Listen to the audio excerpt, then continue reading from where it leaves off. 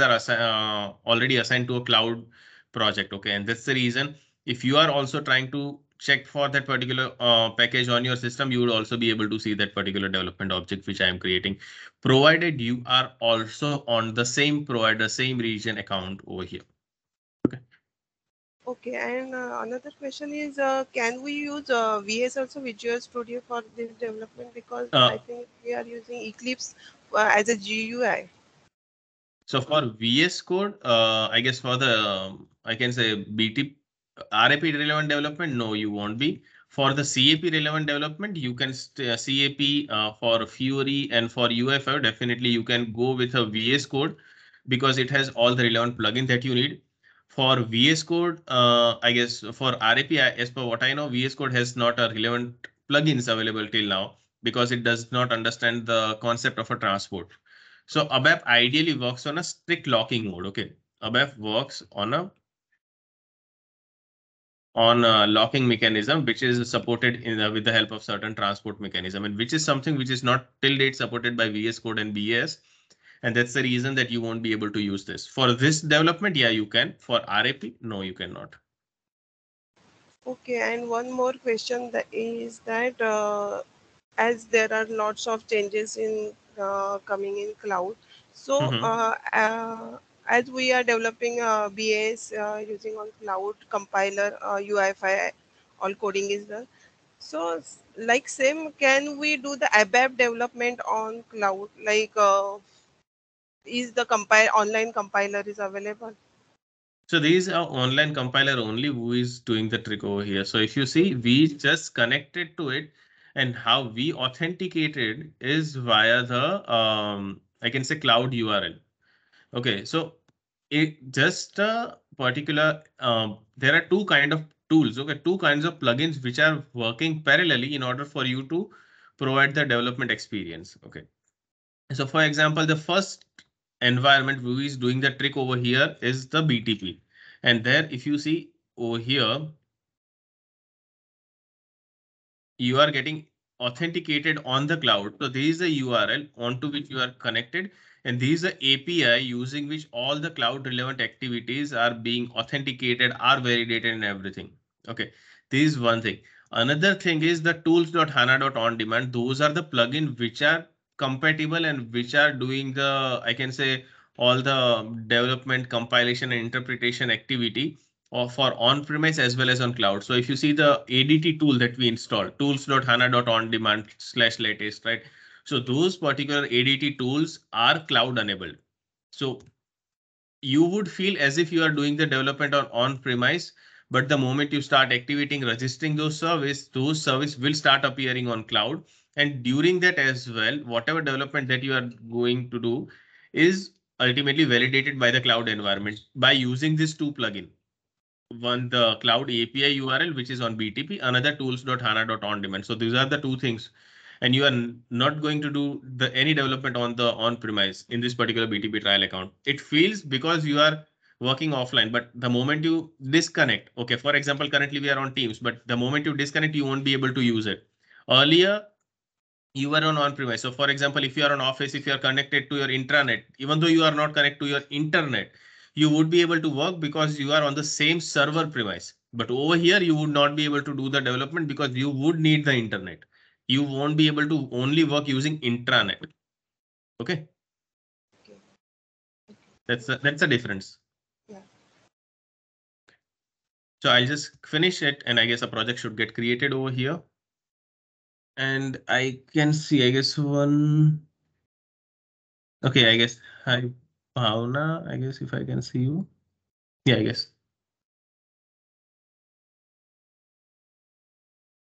Okay, I'll just start opening this. And here, as you can see, we do have a very nice project repository getting created.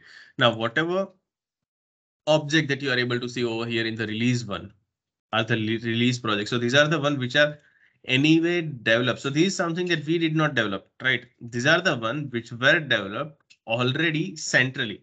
Okay, we did not do any of this development. Instead, it was developed by your shared environment. Okay, so someone would have developed this, and that's how you are able to see it over here. That's how it is called a shared environment.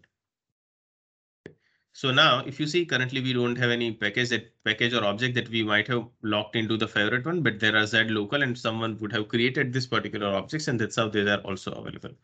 So this is the first and foremost thing. We just set up the BTP trial account and this is the one that we are going to use. Now the next step, or I can say what we are now going to focus. I hope we all are clear and we are all the same page till now. The account setup and how the development would start reflecting. So once we do the development, we'll see okay how it start reflecting all the stuff. So I guess maybe it will be in the following session. But currently we are starting the development by understanding two of the main thing.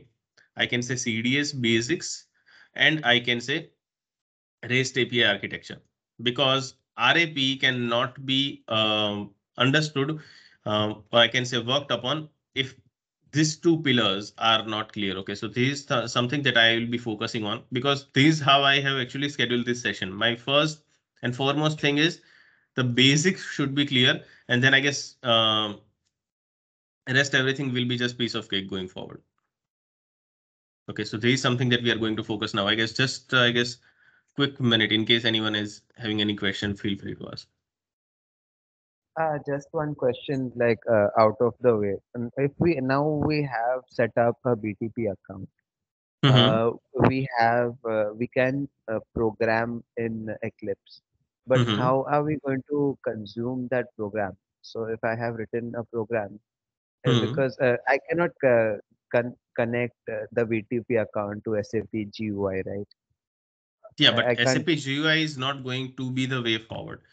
So to answer your question, whatever services that you are going to develop, okay, going forward, SAP GUI used to be the way earlier. Now each and everything Uh-huh. are going to be there in your output by using multiple HTML5 application services, be it Launchpad service, be it work zone, be it portal service, and multiple ways. So these are the one. SAP Cloud Portal Service, your success factor, the build work zone, and everything. So these are the ways with the help of which you will be able to connect your service. So for example, if I Okay. say Cloud Portal Service, you would be subscribing for the application that you are going to develop. For example, a Fiori application, because it's a HTML5 application. You are creating a business application studio workspace. You are creating an application over there. The service that you can consume over there is the service that we are going to create in my web environment. I'm going to deploy it, and that particular Mm-hmm. service will be I guess, working as a backend service. So I can say your BAS for UI development, Mm-hmm. your I can say ABAP environment for your backend development. So ultimately what this system will do is this will ultimately give you an oData service. This will ultimately give you a service endpoint. And this service endpoint will be consumed by your UI application over here. And finally, what you are going to do is first and foremost thing, you might have already deployed this service by, if you see in last session, or I can say in webinar, we already created a service definition, service binding. So this Okay. particular binding that we created is ultimately going to create a service. That service is going to be consumed by UI development. And this UI application is something that we are going to deploy. The moment you deploy it, it will create a Fiori application. And that particular Fiori application, we would be binding on my portal. So your end user, from your end user's perspective, what all thing he'll have, your end user is not required to install your Eclipse. He is not required to install BS. All he is required to know is the URL for your Launchpad, or I can say portal, cloud portal. You can Okay. you might also have seen a launchpad, right? So on the launchpad, a tile will get created, and a tile will be nothing but your UI application, which will internally connect to this. So at end of the Okay. day, for your end user, the only thing that is going to change is from your SAP GUI, he'll move to the SAP Fiori. That's all. In Okay. backend, Okay. And we will whatever be writing technology, any code. I'm sorry. yeah, definitely, We he is will be not worried writing about any any code, code UI for related code. I mean, to so consume this So development. so first, our initial focus will be to ultimately understand the RAP, all its architecture. We would be generating and working with the application in a preview mode. So this will be our initial focus. Somewhere towards the end of the session, I guess towards the end, I'll help you connect the end to end over here. where we would be creating a simplest application by consuming the oData service that we created. And there you would be able to see our first application getting deployed and available on the launchpad. So that will be somewhere towards the end. But yeah, to answer your question, yes, we'll be doing it. So what you're saying is that going forward, most of the ABAP development would be uh, targeted towards an OData service. We have to do the Definitely. backend development, and there will be an OData service, and then the UI people will look at the OData service and do whatever they want to do. Yeah, in a way, yes. Another thing will be using the wrap-based development. If you see, Mm, you are ultimately getting converted to a full stack in a way. If you see, because if you see, mhm. I think you guys remember, I guess most of you were there while we did this particular development. I'll just like open this. It would ultimately allow me to Okay. just log in once.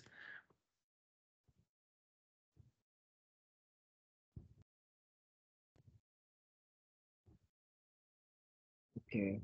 Okay, so we already created a normal travel service, right? So what you might have seen is that I do have a UI service which is available, and I was able to do the preview.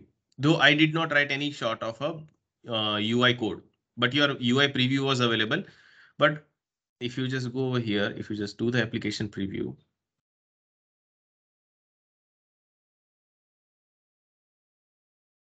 I guess if I remember, I have seen most of your name while you were on the, I can say, webinar, but just to be on Actually, I same came like. right towards the end of that. No, no issues, no issues. I'll just ultimately there are only two objects. Just to make it simple, I had kept only couple of objects over there. Okay, so if you see, we consumed a table called travel table. Okay, we created a root view entity, and this was my interface view. Purpose was for a reusable aspect. Post which we created a consumption view. This is going to be my front face using which my OData service gets created. And it will always be a projection view. So if you see over here you would see that as select from, but on the last view, which is a C view, consumption view, you will never see as select. You will always see as projection because it's a projection view. And here for us to get the transactional behavior, you have to specify provider contract transactional query. This is something that we will be using further. But if you don't write this, you would get a warning. You won't get an error, but we are trying to work in a way that we are not having any warning as much as possible. So that's where we created as this projection view. And this projection view is something that we expose. We never expose the I view or the table. So if you see the service definition that we created, we expose the C view that we created over here, and we are able to see the travel. Now over here, we consume this service definition that we created a service binding over here. And as you can see, this service URL will ultimately show me the metadata. So if I just go over here, metadata over here, you will see that, okay, I do have an entity called travel type, which is having a primary key called travel ID. How it is defining that? Because we specified this travel ID as a key over here, and the rest of the property, whatever we specified, we are able to see the OData service over here. As we created the service binding within OData 2.0, we are able to see the entity over here with the same name. Okay. Now, what we did is we never ask any UI developer to do anything over here, right? We are able to see a plain application. But if you see, if I just go over here and I say that I want to create some sort of a column over here, from the backend side, you would be developing a, I can say, set of columns and everything you need. So for example, you would say UI.line item. So we'll be seeing all these annotations, what all things are required. So if you see, there is a CDS view. So for most of you, or let's just say for the one who have not worked on CDS that extensively, SAP is giving a set of libraries in CDS in the term of annotations. So these for access control authorization, these for end user. Same way for UI designing, there are annotation which are coming with a namespace. So anything starts with @ is annotation. You are saying UI and I want to create a column. There comes the annotation called line item. You will say position and you would be defining that this should be available on my first one. Then why did I specify 10? Because it does not specify the position as in like at what position it will be. Should it be at the 10th position? No. When I say 10 and when I say, for example, 20 over here, okay, it means that this particular position is greater than this. It means if I do have 10, 20, but here I do have, for example, 5, then it will sort it ascending and it would say that customer ID should be available first, then the travel ID, and then the agency ID. So this is just sequencing based on the ascending order in order for us to give the option. Tomorrow, for example, I have write 10 to 1000 UI line item, and I want to add one more column internally. Okay, then will I have a option to add a column in between, or do I have to do a rearrangement? So if you would have write 1, 2, 3, then you would be stuck. I cannot add any column in between, but here I do have option of adding 10 columns in between. That's why SAP always says give the numbers in form of a multiple of 10. So here I just wrote it like this, and here if you see, I'll just add only this column. For example, these are the column which I'm not showing by default. The moment I activate this, I don't have any UI developer or any UI project created separately. But as I wrote UI annotation over here, if I just go back and I just start refreshing this, as you can see, system just generated those 5 columns for me. Even without me asking the system to do that, system is allowing me to ultimately create those columns. If I just go one more level up, okay. If I just say that I want to have a couple of more fields. So for example, I want to give some sort of filters. I'll just say selection field, position 10. Position 20, just 2. Okay. And it will create the filters as well. Now, how it will be advantageous? So it means you are doing the UI designing on your side. Definitely, I cannot hand over this URL to my end user. But while you're, if you see, I just started getting two filters as well. The moment I say activate, the moment I say go, I am getting this. Now, if I just say that I want to get the record which are on a particular date, I can filter that as well, and it will work. So for example, if I just say it's equal to 5th of November only, for example.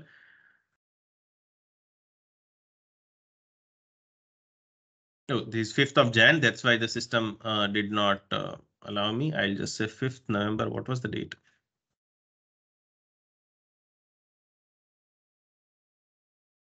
5th November 2022 it was. Okay.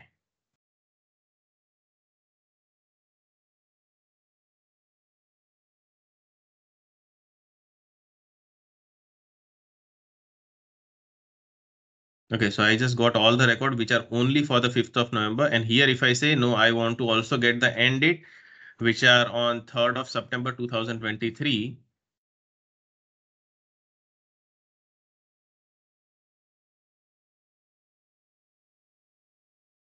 Okay, here I only get the record which are relevant. Now, how the system is doing this? Because even without you knowing it, you are doing certain stuff. For example, you just implemented a filter operations. Like in SHGW gateway service, you have to write that explicitly. But here, if you see, I'll just say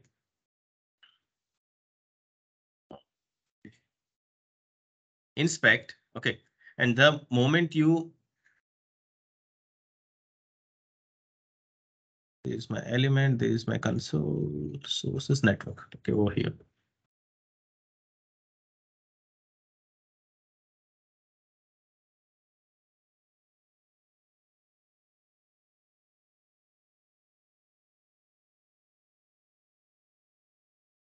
Now here, if I just go over here, yes, it is just some sort of a screen size.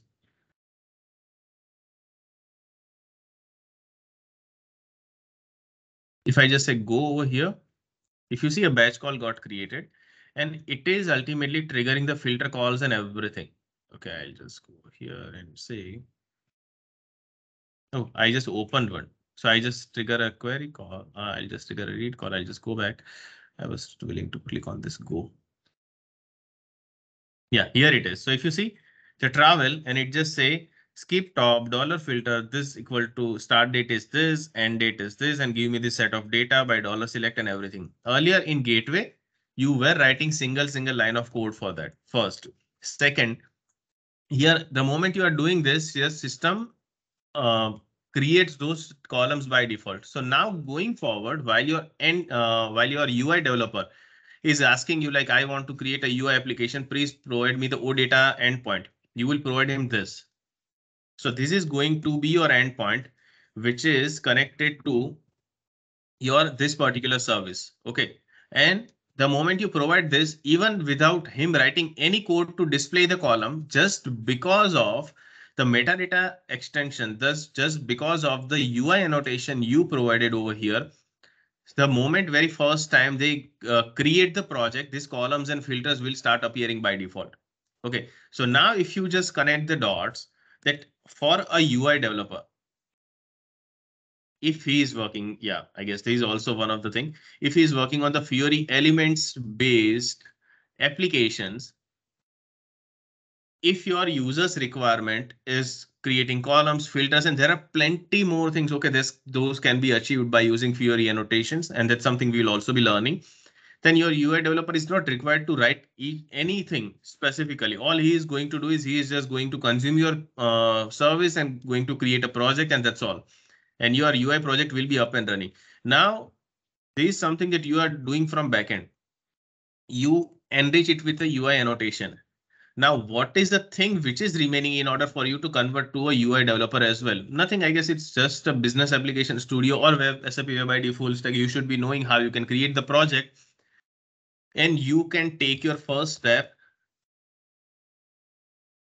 in the UI development world. Okay, so ultimately you can be a full stack developer going forward the moment you are into SAP RAP, because this is just a read only application I'm talking about. Going forward, enabling, disabling field, putting the validation, assigning it to a relevant field, everything and anything can be handled by the backend.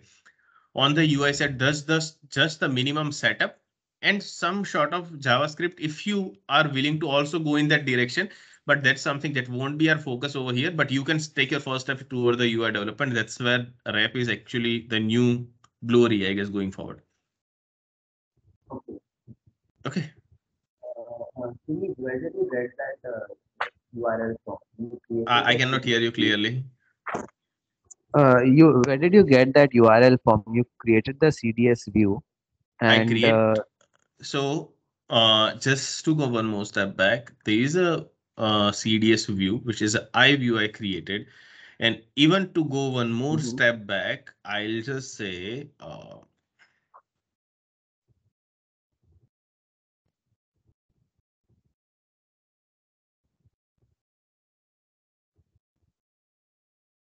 that's all I guess that's all where everything just started, right? right. So this is where everything just started from. So if you just see that we had a database, we created a CDS view on top of it.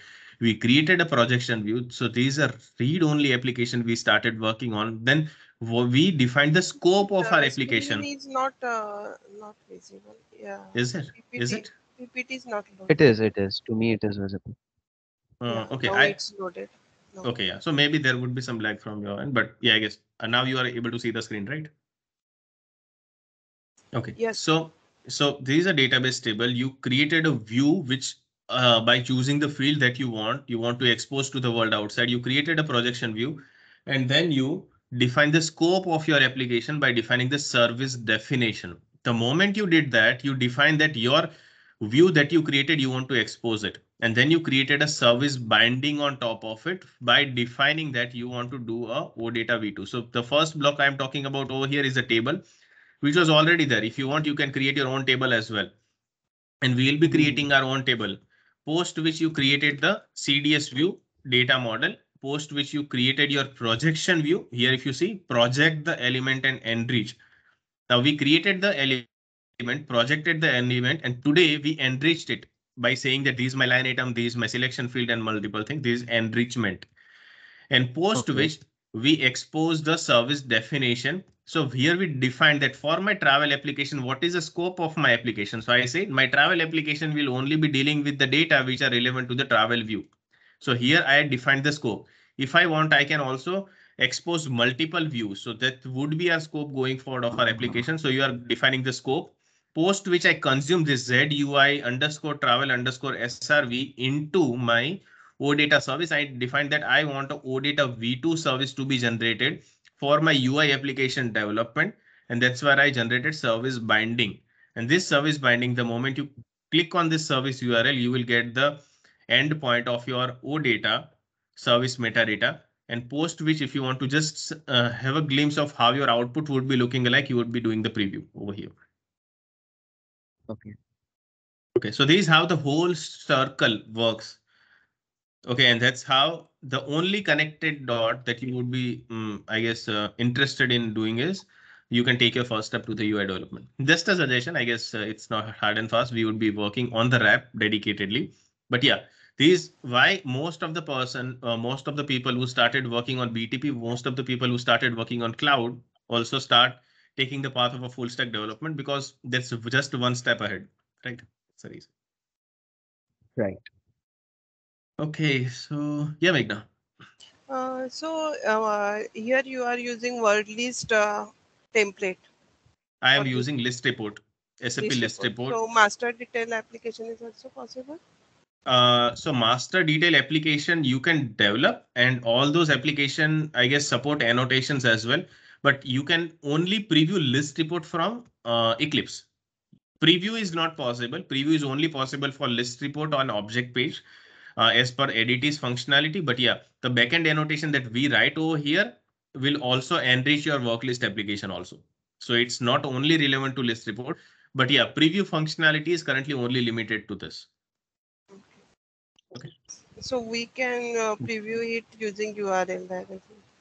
Yeah, definitely you can. And analytic application is also available. Yeah, ALP, no? Analytical list page with the visual filters and Yeah. all the stuff. Yeah, definitely. It's also possible because it's also a, I can say, annotation based application, right? You would be defining your presentation variant, selection presentation variant, and all those stuff.